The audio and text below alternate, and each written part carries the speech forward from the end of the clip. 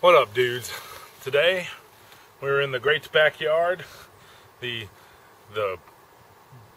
template middle of the Ozark Woods. I don't know. It's my backyard, but it's resemblant of the ecosystem. It is basically the ecosystem of the Ozarks. It's all this kind of bushes and trees and stuff.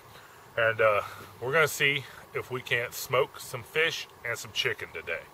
I messed up really bad smoking the chicken last time, and I know why now. It was I smoked it with the skin on. I'm pretty sure if we're gonna smoke meat, we need to get as much of the fat off as possible. I'm pretty sure, but who knows? That's what we're gonna find out today. I don't expect to, like real smoking meat, you're supposed to just let it smoke and, you know, for days on end, but we don't have days, so I'm gonna see if we can cut some chicken up into some thin strips. And I've got some sardines I'm going to try and smoke too, just to see how that happens. So here we go. Here goes nothing. I'm sure we'll fuck something up this time too, but hey, it'll be on camera and you guys can learn from it. So first thing we need to do is get a fire going. Obviously, if we're going to smoke something, we're going to need a nice, ripe bed of coals. So I'm going to go work on that. Hey guys. I just want to show you this. I have a lot of people ask me, they're like, how do you use your Becker as a hatchet? Because I say I use it as a hatchet all the time. It's pretty simple. It's just this little lanyard right here. Right? Stick it through your hand. Make the lanyard long enough to, I like to make it where it just rests on that middle finger. And then you have a hatcheting action. It's really, really easy.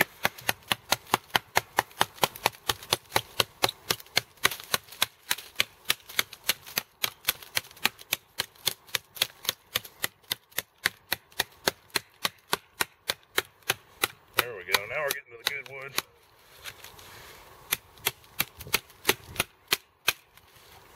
So, there you go. That's how I use it as a hatchet. It's not hard at all. A lot lighter weight than a hatchet. Anyway, back to the fire making. Alright, so we got a very healthy fire going.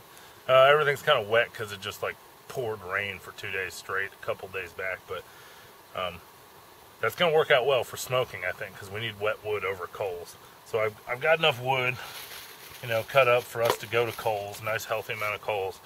What I got to do now is rig up a rigmarole or a contraption, jaption, or something to smoke, to put the meat on to smoke over that's adjustable in height, so we can, you know, you want to keep it when you smoke weed. When you smoke meat at like you want to keep it at, from what I understand, about 150 maybe 170 degrees, somewhere around there. So with the smoke, so that means we need variable height over the fire as the fire changes, right? So I'm gonna rig something up and we'll figure out what the hell that is, and I'll be right back. So I probably should have come up with a design before I came out here. The old sun is getting pretty close to going down. I don't know how much time we have. We haven't even started smoking yet, but I've already fucked up a couple designs, put my poncho in the fire down there. But this is the one we're working with right here, all right? This is the Wile E. Coyote-ass setup we got going on right now. It's basically a stick tied to a tree, right? And there's two notches tied to the stick. So I can adjust it up and down. As I adjust it up and down, the stick can go up and down, right? And hanging off that, we're fishing, like Wile E. Coyote, we're fishing our poncho. And up inside our poncho, look at that, that's beautiful. See, that's, whoa, shit. That's what we want to see. See all that smoke coming out the top there? That's exactly what we fucking want. So I got the poncho open the top. Like I said, I'm fishing it. You can see these three right here. They go down into, maybe you can see it underneath here. Oh shit, I'm gonna die. But up there, oh my god, my eyes. Up there is just a tripod I made. Oh god, I gotta get out of there. Oh, fuck, that's gonna work real well, dude. Okay. Oh, man. Okay. So, that's what I got. That's what I came up with. And I've got the sides of the poncho tied to rocks so I can pull it out and in as I need. So, Jesus, that thing is working bomber. So, now we're going to get some, actually, I'm going to make a cutting board out of some log I find somewhere. And then I'm going to go get the chicken. And I'm going to hang the chicken from the tripod by some fish hooks. Okay? And once I get all that cut and set up, I'll show it to you. I'm not going to do fish, like I said, because I know I won't be able to hang those sardines by fish hooks. If I had real live fish that hadn't been pressure cooked, I could probably do that. But that's going to have to wait for another day. So I'm going to go get the chicken cut up, set up, and I'll be back when I got that done. Alright guys, the shadows are getting long. My wife came out to hang out with me. Say hi, boo. Hi. So, here's the setup again, like I showed you. The smoke it's working really well. You can see it's coming out of the chimney right there. We just got it draped over the fire. See if I can get under here without choking to death again. Show you guys what's working here. Okay, so all I'm doing is just continuing to put green wood. Oh, take a deep breath. On the fire, and you can see it's all hanging down there. Just getting the shit smoked out of it. And, see, I'll hold my breath and get under here. You can see up there, it's coming out through the top. It's all just hanging there. There's the fire. Just putting green wood, slowly smoldering a bunch of green wood. And as you can see, the wind's been shifting a little bit. See if we can, I don't know, it shifts left and right. It's like coming out of here when the winds come. It's also going out that side and coming out that side. But for the most part, you know, we're getting some smoking action going. Coming up through there like a chimney. Like a chimney. So, all I'm going to keep doing now is get a book and read it and keep putting green wood on the fire. Smoking, smoking, smoking. And we'll see how long it takes. I don't know. Never done it before. I'm sure I'll be out here till at least gets dark. So, look at that chimney action. Look at that good chimney action. So these are the type of saplings I've been cutting and splitting to put in there. We have hickory wood around here, so in theory I could hickory smoke some of this. But the best thing saplings look way different when they're young than the actual trees do, and obviously there's no leaves. So the best I've been doing is looking down at the ground. You know, here's a hickory leaf.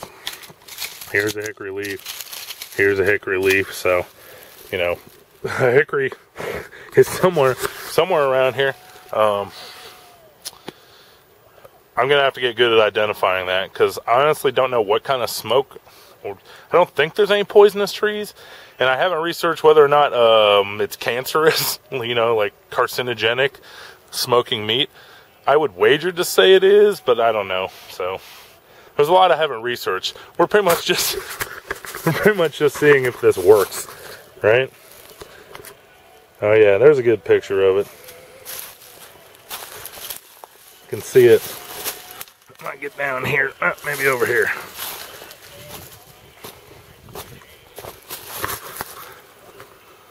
I can't tell. It's hard to see the smoke on camera, but the chimney's working. It's coming out of the chimney. I'll give you guys a pan out view here. Sun's going down, but there's a whole apparatus still smoking. It's interesting. I know you're not supposed to smoke bird. Like, you don't eat bird raw. So I don't know if I'm going to eat these, but we'll be able to tell whether or not it smoked it. That's for damn sure. But still smoking. All right. Forgive the lack of energy. I haven't eaten all day. So we've been out here 4 hours smoking this thing. The sun's going down. I'm going to call it a day, and let's do an AAR and see the results here. Lift this all up. So the only time I'd be doing this for the EWLS smoking meat is if somehow, some way we came across like a deer, you know, and or some massive amount of meat where we'd probably have to sit like for a day or two to smoke all this meat. I've been peeking at the meat, and it seems like it's decent, but here, I'll show you. Most of the time, I'll probably just eat the meat we got. Let's see what we got here.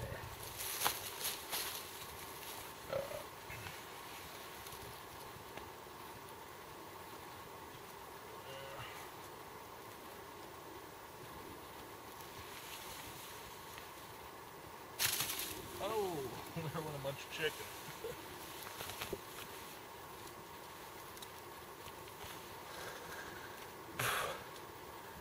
I've been inhaling a lot of smoke today too. Not cool. Alright, there's that one. And oh shit.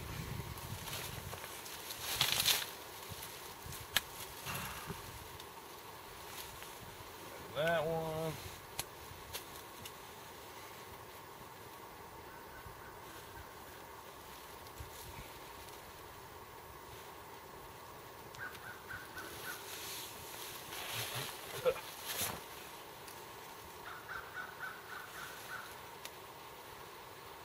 Stay back there. Don't fall in the fire. That's totally going to fall in the fire.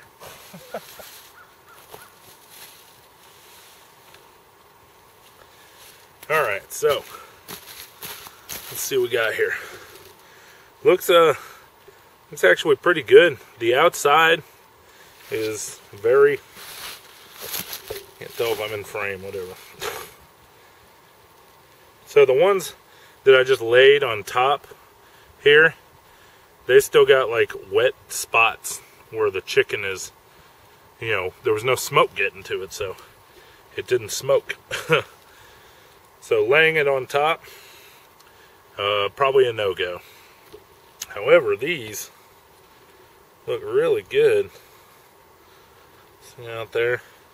The you can see the outside it's not wet at all, you know. Let's see if we can get another one here. The inside's still wet, like they're not dry or dehydrated by any means, but the outside is definitely hard. So if this was going to be, I'm not, like I said, I'm not going to eat these because I'm pretty sure you're not supposed to eat raw bird. Raw other things like fish, maybe red meat, I don't know, I'll have to look into it. The whole point of this was to see if we could smoke successfully, and considering we've only been out here 4 or 5 hours actually smoking, I think we did pretty good, you know. It's really hard. If for some reason I only had to smoke for 4 or 5 hours, I definitely think if this was like deer meat or something, that it would be good enough to just stick in the pack for sure. It's hard enough to keep. Okay, so there's so much smoke on the outside for sure that the bacteria is not on the outside, so you don't have to worry about bacteria. Look at that little spot right there. See, you gotta get them all. But the smoke, you know, so there's no bacteria on the outside where there's no wet spots. The meat rots from the outside in. So, and also, if there's any flies or anything anywhere, they're not going to be able to lay in here anymore. So, if we had to like cook for 4 hours and then move for whatever reason, then we should be good to go. You know, that's a piece of chicken. Chicken wouldn't stick out like that. Also, these are pretty thick pieces. Obviously, I think if I were to cut them into thinner pieces and do this, it would go a little bit quicker. I think I'll probably feed these to my cat. Cat's gonna have a good meal tonight. So I'm pretty impressed overall. Using just the tools and the EWLS, we fucking... Oh. Get off there. Oh God. Oh God, a bunch of hooks hanging everywhere. That's never good.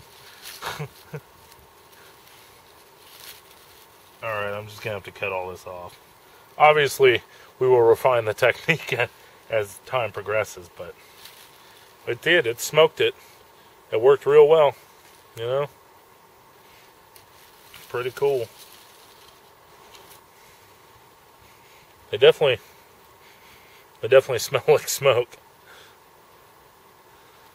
So next time, we've proven that we can smoke with the tools and the EWLS. Next time, I think we'll try maybe some minnows or some fish or some red meat. I think would be a good try.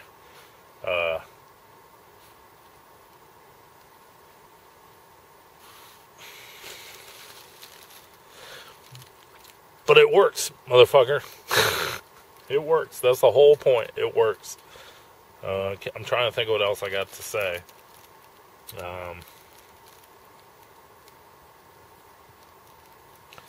don't know. I'm pretty brain dead. I haven't eaten anything. So, stage one. Can we build a smoker with the EWLS? Is it possible to build a smoker with the EWLS? Answer: yes. Now, if we're really going to smoke some meat, we're probably going to have to do an overnighter and spend a day or two just smoking meat. I think we can, these were rigged up really, I could put a lot more meat underneath there. So if we had like a deer quarter leg or something that we chopped up into little bits, I think it would all fit under there ultimately. We might have to refine our design a little bit, but whatever. I don't know what else to say. It worked.